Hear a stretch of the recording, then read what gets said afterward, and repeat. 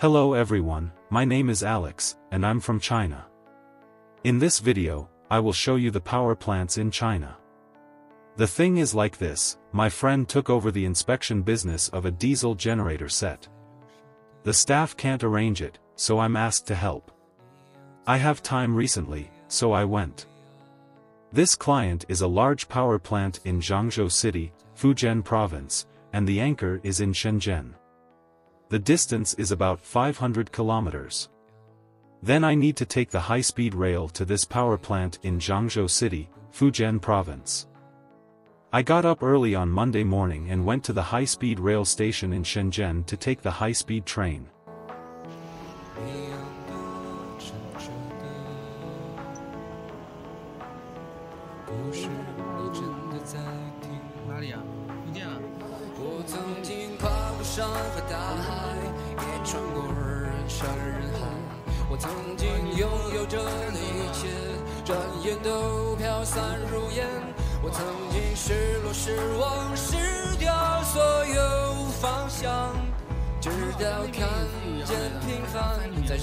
After spending 2 hours and 21 minutes, I finally came to Zhangzhou City, Fujian Province.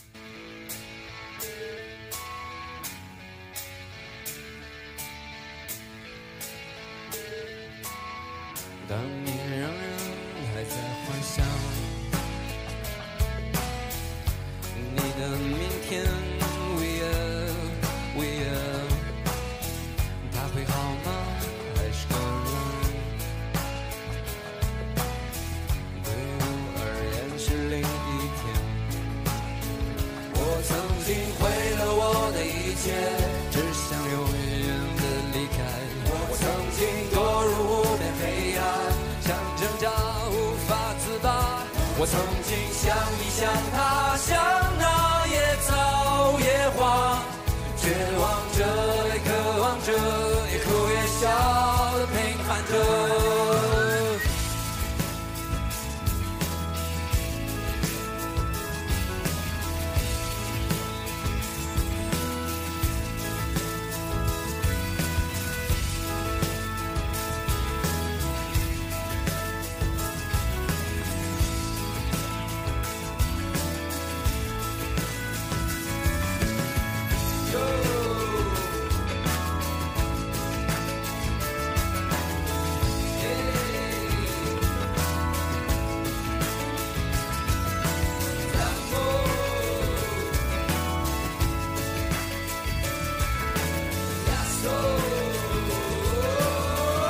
I also need to travel 1 hour by car to reach this power plant.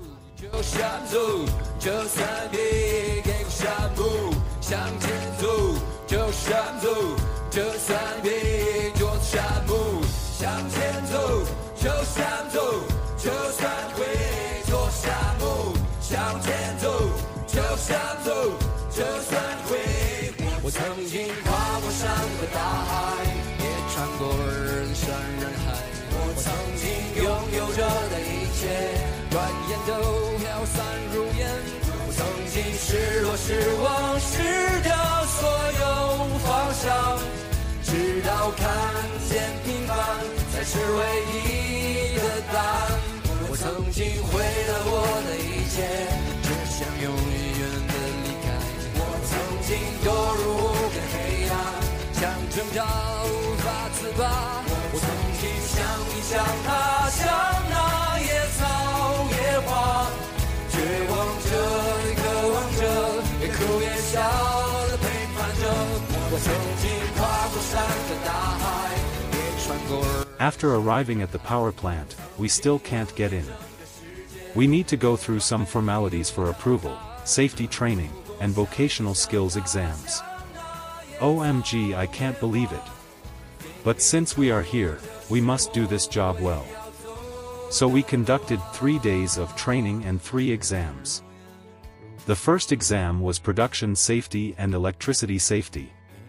The second exam is a department-level exam, which is a safety and production process specification.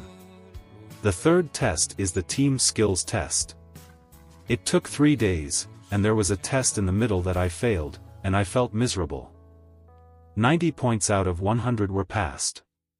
Fortunately, I passed the makeup exam the next day. It made me feel like I was a student again. It's so funny to think about it now. In the end, I passed 3 exams and got the approval documents for admission. I finally entered this large power plant.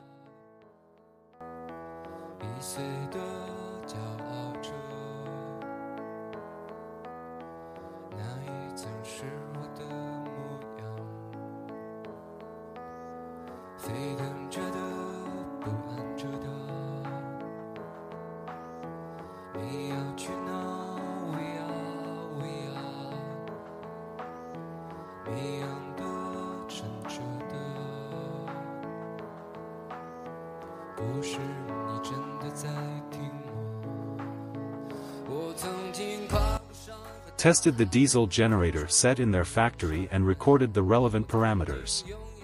Finally, the machine was started and tested, and everything was in good condition. It only took me 1 day to do this, and a lot of time was wasted on approval procedures, safety training, safety exams, and skill exams. Of course, this is a good sign. These rules and regulations can prevent some production safety accidents. This shows that the Chinese government has attached great importance to production safety.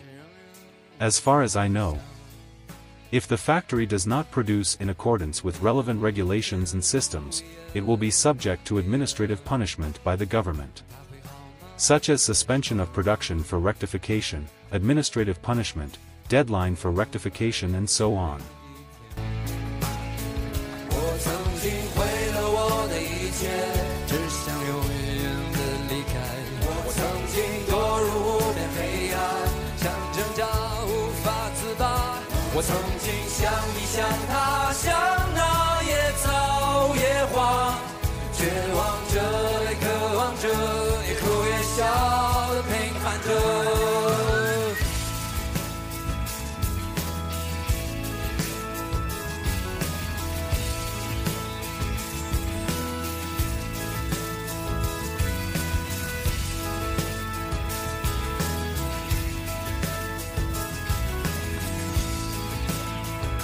The purpose of my video is to meet some business people and find new business opportunities. I will show various aspects of China in the video, so that you can understand China better. Understand China's business situation, understand China's market and products and business culture. China is currently the 2nd largest economy in the world. Why should we not get to know her? I think that as a business person, any ideology is shit, and only interests are eternal. I'm Alex from China, and I do a video channel about China's business information. See you next video.